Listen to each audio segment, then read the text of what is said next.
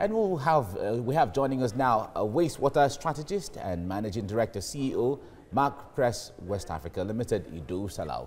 It's nice to have you join us right now. Good morning. Should I say Happy New Year in February? Well, you do. We have seen him. No, you have seen. I have not seen you. But it's fine. It's good to have you join us now. Now, seriously, let's get into this issue. Now, the issue of wastewater is on the front burner right now, not just in Nigeria, but globally.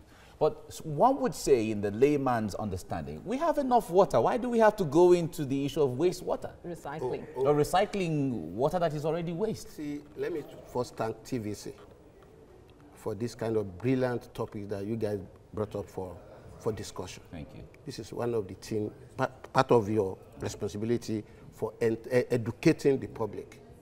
I thank you for that. No, we thank that you too. topic is germane. You say we have water here. Why are we concerning ourselves with wastewater? The water you have all over Lagos is useless to you. Well. Yes, because it's heavily polluted. Now, the problem again we are now having is that everybody is now abstracting underground water, which is again heavily polluted based on activities of government. What is wastewater? That's what we should start from. Wastewater is the water that comes out from domestic use, industrial process. What do you mean? What do I mean by domestic use? You bathe in the morning, your kitchen work, your washing of clothes, and this. And an average human being will use nothing less than between 200 to 300 liters per day per person of wastewater. Now look at the population of Lagos, 18 million. Multiply it by 200 to 300. So for you to know the amount of wastewater that we use. The lagoon you see there, a lot of studies have been carried out on Lagos Lagoon.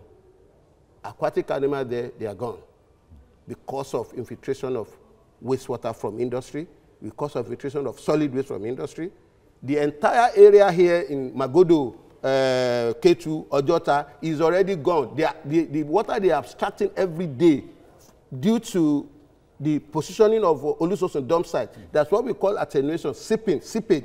The storm water that fall on that open waste, now that goes into the underground water, has heavy pollution on the underground water that they abstract around this area.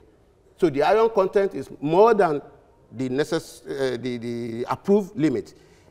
BOD, COD, chemical oxidant demand, biological oxidant demand. Now the question is, how do we use wastewater for economic purposes?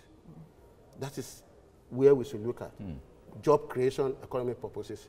The people that we have, in fact, the guy who left, when we were behind the scenes there, we were discussing about how wastewater created a problem for them in their agricultural sector. He has a fish farm. And in the fish farm, they just woke up one day and found out all their fishes are dead. Wow. They now later realized that there was one company in Ikorodu that have discharged effluent into a textile company, discharged effluent into the stream that they use to rear the fish. What will cost it? The chemical oxidant demand may be higher than what those aquatic animals can assimilate. So this is where government now need to come in to encourage the reuse and recycling of wastewater by industry first. And how will they do it? First, every industry must have a pretreatment.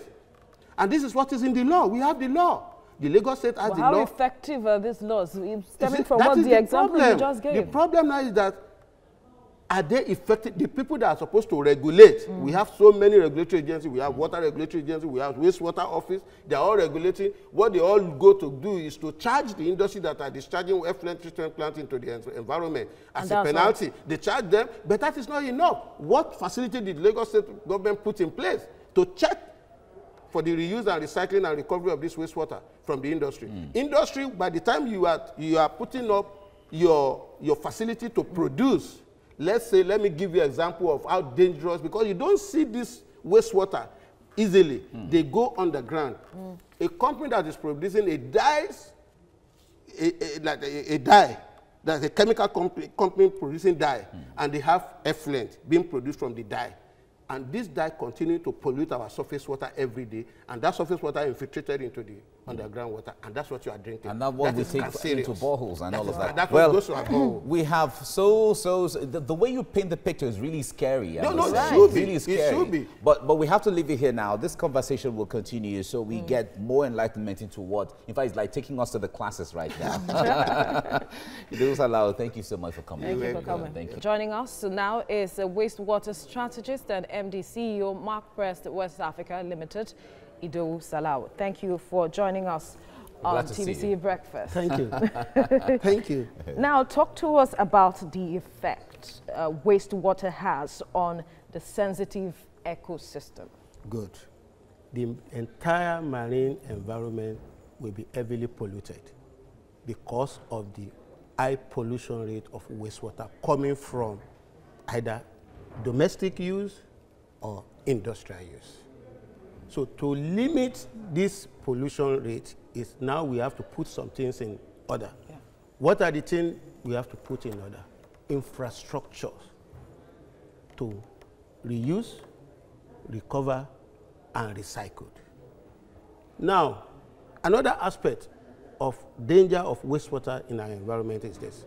Most of the farm produce that you see in the urban area, like you go to the Odoyalaro riverbank, you see some people doing urban farming. Yeah. The water they take from Odoyalaro, that Odoyalaro name that you see, there's no magic name there. It's just because the upstream of Odoyalaro is a clean water, but when it mixes with industrial effluent from the industrial estate there, they call it Odoyalaro at that end because the water changes. The reason is the effluent from industries that are producing in that area is what makes the name to be Odoyalaro. You now take Alaro water to wet your daily produce, your agricultural plantation. Yeah. What do you think you have? Those nutrients, micronutrients that is in the water will definitely come back to you. And human beings are eating it. Those are the danger. So what can we do right now as a people, either from the individual level or the government level? What can we do? I give you an example of UK. In UK today, they have about 54 million toilet facilities. Yes, 54 million toilet facilities. And they are using up to about 2 billion liters of water to take care of those 54 million toilet facility. Now, in Lagos, where is the public water? Without water, you cannot talk of wastewater. The public water that we have is down. Now, people now design to construct borehole. Every houses now have borehole. Now, the borehole that we have, because of the nature of the infiltration of water, what is the treatment level of these our boreholes? And you know, even the cultural norm that we attract to our loved one, sometimes we bury our loved one in the house, 2 meters just near it, we have our borehole. So the seepage going there, you're already drinking a polluted water. So really? The infrastructure that's supposed to be put in place, every local government, every ward should have a wastewater treatment plant. And it's been there. We have wastewater treatment infrastructure as far back as 1965. All right. Wow. And the government, successful government come and they stop.